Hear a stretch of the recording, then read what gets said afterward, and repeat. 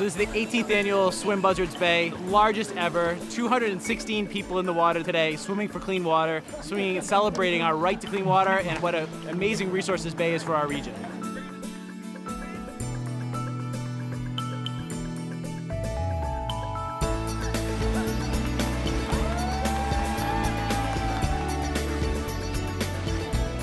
I've just been kind of wanting to have a goal to work on to get in shape, and this seemed like a good one.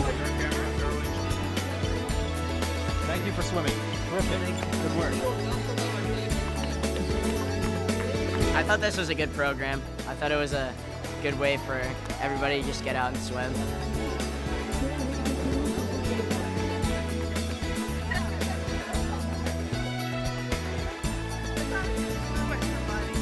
These swimmers raised money to clean up and restore the bay.